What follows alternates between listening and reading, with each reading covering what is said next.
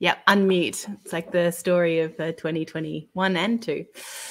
Welcome everyone to the next session of the Marketplace Conference. I'm Georgie Smallwood. I'm the Chief Product Officer at Tier Mobility. And Tier Mobility is the largest micromobility company in Europe in over 160 cities, also across the Middle East, with the highest penetration of vehicles in Europe as well, which is awesome. I joined a year ago from N26, where I was the CPO. And I really joined because I want to be part of a company that's building products that are changing things for how people are going to do things in the future. So I'm really excited to be on board. And I'm also really excited to work with amazing investors like the team. And when they approached me about the Marketplace Conference, you might ask, okay, Tier Mobility, why is this person talking about marketplaces? Well, my opinion and my background is that everything it can be a marketplace. And I'm going to talk you through a little bit of my thinking and my logic and how I look at companies and how I look at products and businesses and how I structure teams around that premise. So you might ask why, what qualifies me to really talk about marketplaces? Well, when we think about what a marketplace is and we think about the last 15 years where marketplaces have kind of boomed globally, we really started in classifieds, and that's also where I started my career. So I started my digital career at a company called REA Group in Australia. They're a property classifieds business. They own companies in Asia as well as Australia. They also own places in Italy. There were also a couple in Europe. And we really specialized in property marketplaces. I then moved into working in Asia with them and setting up property portals across China and Hong Kong. I also worked with companies like iProperty, very similar vein, as you can see, Catcher Digital, that had different classified verticals like cars, dating, things like that. And then I came to Germany to be part of the IPO at Scout24, which is the biggest classifieds business, I think, in Europe at the time. And we IPO'd that successfully. It was the only tech IPO in Europe in 2015, which was really successful, looking into the automotive and the property verticals. So this is really where kind of the marketplace phenomena started, which was taking existing businesses that were offering services and really connecting them through the internet to the consumers. And building that out is something that I did for 12 years. And so what you got to know when you work in classified marketplace businesses is this real obsession with these two people, right? The customer and the consumer.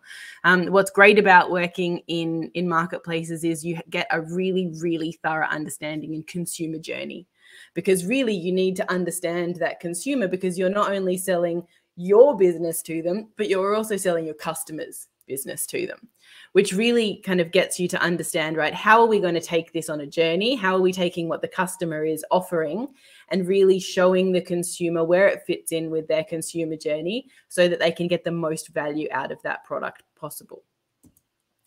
So really what you end up with is this connector, right? So as a marketplace, you become the connector in between the customer and the consumer.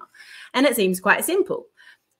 But as that grows and grows, what you realize is that you can't just be the connector, and you're in a really, really unique position because you've got this really great cycle where the customer has this product that they've probably had for quite a long period of time, or they've been selling it in a different way.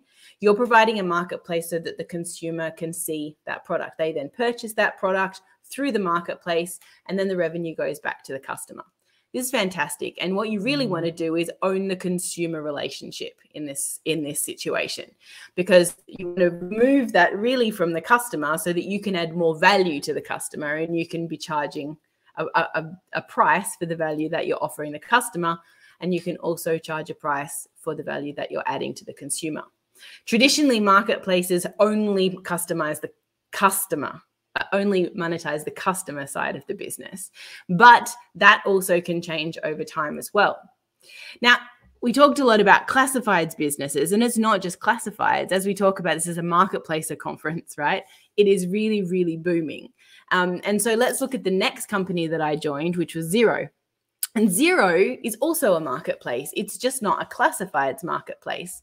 On one side of the coin, you have the accountants, right? And they have been providing accountancy services for hundreds of years in very similar ways, bookkeeping, accountancy, really providing options for businesses of all sizes to scale, right? And to run their companies effectively. Then you have small businesses and small and medium-sized businesses who need accountants and bookkeepers to really run their businesses. In the age of digital, there became an opportunity for value to be made in the middle, right? And that's where Xero came along. Xero is like, right, we want to connect this. We not only want to make it easy for businesses to be set up. People don't start small businesses so that they can stay up at night and do bookkeeping. So we're going to provide some tools for them in the value, and we're going to connect them with the accountants to make sure that really we can complete that full circle. So very, very similar to the classifieds marketplace here. So you've got the customer on one side is the accountant, they're paying for the services. On this side, you also have the small business who is the consumer, but they're also paying for the services. So great marketplace model. Now, the interesting bit comes when you have proven value to your customer and your consumer, and you start to build out what I call secondary value. Now, all great marketplaces have secondary value, right? So what secondary value is something that the marketplace can offer the consumer or the customer in addition to the connection through the marketplace. So if we think about Xero, on the accountant side of things, you need tooling. And so what Xero did an amazing job of was partnering with the accountants to digitize their accountancy services, to educate them in different ways that companies were starting and different processes that were happening in the industry. They really started to bring accountants into the 21st century as far as digital economy was concerned. They built products like digital conversation. So they built into their interface an ability for the accountant to connect in real time with the small business. So they're really providing all of these values, which make the accountant's life so much easier. Now, all of these things are add-ons, right? They're secondary value. They're secondary to the real reason or the primary reason why the accountant joined Xero in the first place. They joined to really have that interface to connect with the customer. And then you can have different tooling on top of that to help the accountants with their day-to-day existence. Now, on the consumer side, you can also do that as well. So the small business joins Xero because it's a small business accounting platform. They need the tax product. They need the invoice product. But also what they did was they built an ecosystem of apps. So the consumer has a whole store where they can join and they can add other companies into the Xero ecosystem. So what Xero did a really, really good job of driving virality through creating an open API with other companies like Invoice2Go or Expensify. And actually small businesses can plug Expensify and Invoice2Go into the Xero system, right? So they're adding a different value, secondary value to that consumer. And this is really, really important, right? Because this is where you can start to be exponential in your growth of a marketplace. If we go back to the property portal, property portals essentially take a real estate agent that has listings. They then put them on the platform for a price, and they, the price changes depending on how high up or how big the picture is going to be. And the consumer absorbs that information only to rent, buy, or share a property. But the secondary value that property portals give are agent tools, are advertising the agency on behalf of the customer. So you can really build out different things. We built things like API uploaders so that a real estate agent could upload as many listings at a time as they wanted, because otherwise they had to click one link. So you build out all these tools which make their life easier, providing secondary value, and it's another revenue line that you can charge for. On the consumer side of things, we had a media business, right? Because we knew that when people applied for mortgages, they also bought cars, went on holidays, did other things. So we had a media business which provided ads for relevant but secondary value. We also had things like holiday rentals and conveyancing options, because when you buy a house, you need a lawyer. So we had listings for that. So we're providing secondary value there on the real estate side of things. You're getting my drift here. So one of the things that I really thought about was, okay, this is a clear marketplace, and REA was a clear marketplace, and I understand there's a customer, there's a consumer. So, but how does everything become a marketplace? Because actually you don't always have, it's not always that clean, and you don't always have secondary verticals, and you can draw out your revenue lines in one single page. And so when I was talking to the guys at Speed Invest, I was saying, you know, oh yeah, in my background, we worked in marketplaces. And then I started to explain how I thought about Tier, because in joining Tier, I was like, okay, this is definitely a B2C business, right? We are Tier. We provide a transport product to consumers. They consume that product. We get revenue. We can provide more value to consumers. Right? So very, very clear. And often we think about products in this way.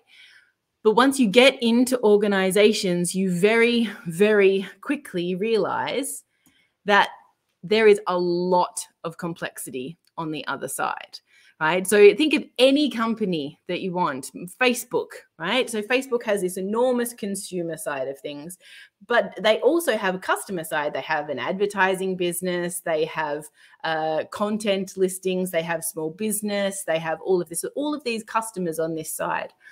And in Tier, I was like, okay, but I don't have an external customer, right? I don't have someone that I'm kind of taking their product and then I'm selling it to the consumer. But when I looked through and I got to know the business really well, I understood that we had quite a lot of customers, actually. So if you think about everything as a marketplace and you think about, right, I am the value in the middle, right? I'm the person that is taking something and giving it to that person and making sure they understand the value of it. So what is it that I'm giving? Well, in Tier, we have 3 major customers. We have a lot more, but 3 major ones. The first one is the city, right? So we are walking into a world where more and more cities are licensed for vehicles, which is a very good thing, right? It raises the bar, it raises safety. It means that you have to adhere to a certain amount of compliance and safety requirements, which is really important when you're trying to be a pioneer in a transport industry. You can't just like go crazy. So this is great. But it does mean that your total addressable market is completely constrained by how much the city is going to allow you to penetrate. So let's take Vienna, for example. Vienna is a city. They have a license. You can tender and you can bid for that license and you win that license if you're Tier. And then you can get, say it's 5,000 vehicles, right? So actually we need to take that license, right? That city customer, and we need to show that value to the consumer, right? So we need to win that customer, which is the city, so that we can provide that service to consumers. Tier operations. One of the things about Tier that's really, really critical and really important to who we are is that we're a very ops-driven and ops-begun organization. The way the company started was really, we know how to run our own business. We run all our own ranges. We have all our own warehouses. We all have all our own logistics companies. But that's a whole company in itself, right? Running ranges, building products to make sure that M&R process, maintenance and repair processes are done on time, making sure that we have the right ERP for the logistics offices, making sure that we get all the license plates changed over, right? So there's a company essentially called Tier Ops, right? And they are a customer of mine, because I need to make sure that we can take their service, which is people moving around cities, making sure that vehicles are safe, making sure they're in the right place, making sure they're not, tipped over footpaths as much as possible. And that is a customer, right? Because they're providing us a service. And then we have Tier hardware, right? So we could have a customer that's a hardware provider, but we do it ourselves. So what we do is we have this customer who provides vehicles to us. So we have multiple customers in the tier marketplace. And you can build this out more and more and more. So if we go through this process, we have the city as a customer, the ops team as a customer, the hardware as a customer. That value is being provided through tier to our consumers. And our consumers are then absorbing that and then pushing the revenue back into the customers, right? So there's a reason why we can apply for more tenders. There's a reason why we can run more cities and expand more cities. And there's a reason why we can build more vehicles. We can send more vehicles around the world, is because we have this customer and consumer marketplace going on. So actually, if you think about it, everything really can be a marketplace. Take out the physical product side of things and think about just a local versus global, right? Anyone who has spent any time in companies that have moved past the startup phase always comes up against the conversation of local versus global. And it's a ridiculous conversation, right? It's never a fun conversation. And we really need to get past this. Is something local or is it global? There's never a one or two answer to that, right? It's always a combination. It's either because you have built your infrastructure in a global way and you're trying to be local, but you can't get there yet because you need to create microservices, or you started as a local company and you set up different entities for different markets or something like that. And so therefore you're purely local and you need to change your infrastructure to scale globally. Now, marketplace works really well here because if you think about it and you think about your regions or your markets as customers, and you think about your central functions as consumers, right? Or the other way around, either way. Essentially, the central functions need to create a marketplace, right? Customers are the central functions. Central functions need to create that marketplace, the value in the middle, through products or services. Products, yeah, okay, the product organization is building products that the regions can consume. But services as well, because also you've got customer care, they're providing a service. You've got marketing, they're providing a service. You've got legal and finance and other teams all providing services to be in a marketplace so that the regions can consume them and realize the revenue that these products and services can create. So actually, if you think of everything through this lens of, okay, let's just put this marketplace in the middle. What are the products and services that sit in there? The customers are where we're getting those products and services from. The consumers are the people that are consuming or we're selling those products and services to. And you can actually apply this model across pretty much every single business that I've ever seen. So really what we're saying here is that you have this one picture and you can apply it pretty much anywhere. So you can apply it to a classifieds business and there are products and services with your customer. They're providing that through a marketplace, which is essentially providing a value enhancement, right? So we're making it better to sell your products and services to the consumer. If the marketplace is not providing a value enhancement, then they're probably not doing their job and your customers will turn away and find another way to sell their products. So really you need to be that value enhancement side of things. And the consumers are then loving the product, ideally, and pushing revenue back through your marketplace into your customers. Like I said, remember, you can also apply this to having no external customers. The products and services are your central functions. The consumers are your sales functions. Sometimes they're the regions. Sometimes they're a sales business. They're then consuming that and pushing revenue back through. And so you can think about this in any way possible. But this has really helped me to think about how to set up teams as well. So one of the things when I came to Tier, we had one product team. Right? Not one team, but like just one group of people who were just building everything that we needed to build. And the very first thing I did was split that into a team that focused on city product and a team that focused on consumer product. And as we've grown over the last, I've been there for 12 months now, we've actually started to be a bit more sophisticated about that, not just city and not just consumer, but really pulling it out into those, okay, what are the teams that are building the products and services, and what are the teams that are building the value enhancement piece so that the consumers can really enjoy those products. So it's a really great way to think about businesses. And if you've worked in marketplaces before, you'll understand kind of a lot more about the commercial product strategy that's associated with building things like a marketplace. Because if you consider everyone your customer internal teams as well, you really think about the value that you're providing to them very differently. So I highly recommend you take this very simple model. And I hope that I've been able to give you a number of examples as to how you can apply this to different types of businesses. And then you can maybe see that everything can be a marketplace.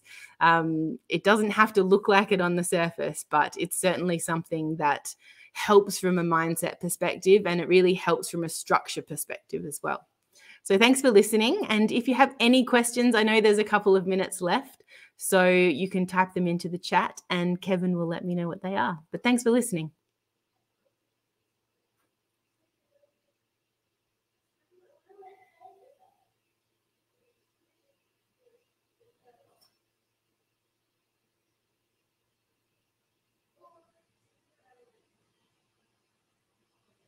Okay, no questions. See you later.